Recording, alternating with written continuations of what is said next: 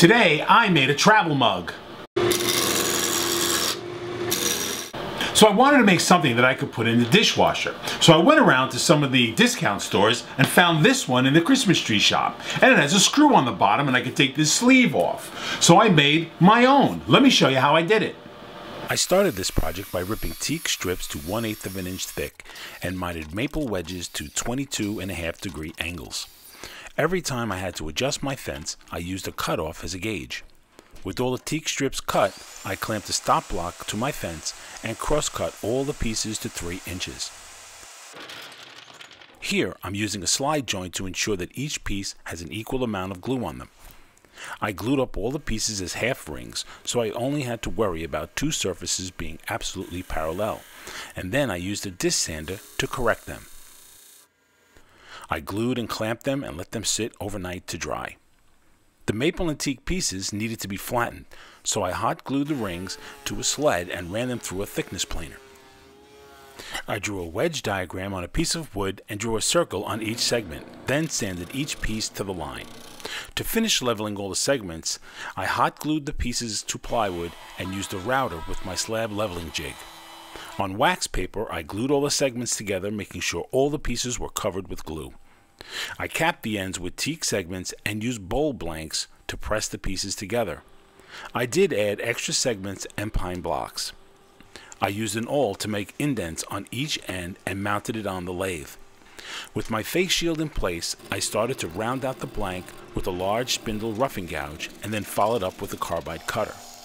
Once the blank was rounded, I used a parting tool to make a tenon on the bottom.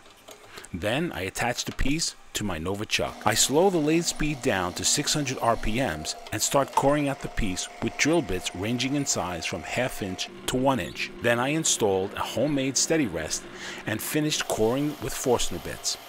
Once I finished with the Forstner bits, I raised the speed of the lathe and finished with my carbide cutter.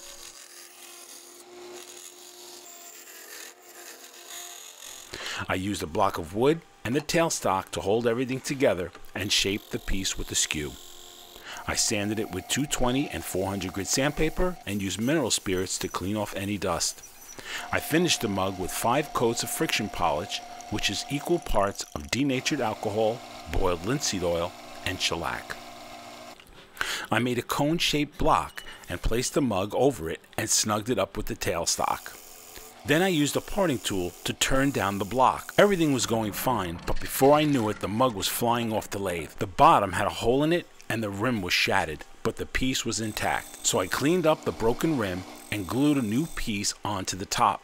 I used a block of wood and the tailstock as a clamp and let it dry overnight. Not taking any chances, I installed my steady rest and cored out the top of the mug. I reversed the mug and cleaned up the bottom. Then I reversed it one more time and shaped the upper rim with a detailing tool. I checked the fit and sanded it with 220 and 400 grit sandpaper. Once the top was done, I made a new segmented piece for the bottom. I test fit the piece with the screw and everything fit. I applied glue and used the screw to hold it in place. Just to be sure, I mounted the whole piece on the lathe and used the tailstock as a clamp, leaving the piece to dry overnight. I sanded it flush with 400 grit sandpaper and removed any dust with mineral spirits. Then I applied 5 coats of white bond poly. The project was finally done. If you enjoyed this project and want to see more projects like it, please subscribe. Thanks for watching.